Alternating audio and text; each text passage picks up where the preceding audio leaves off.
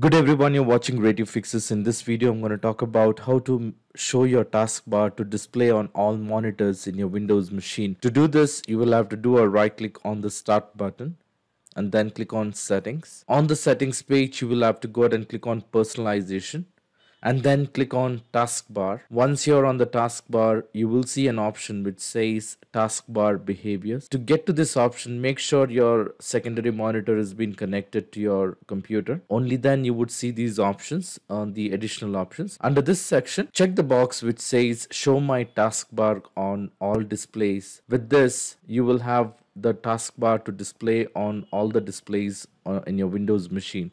So this is how you can go ahead and make your taskbar to show on all monitors in your Windows machine.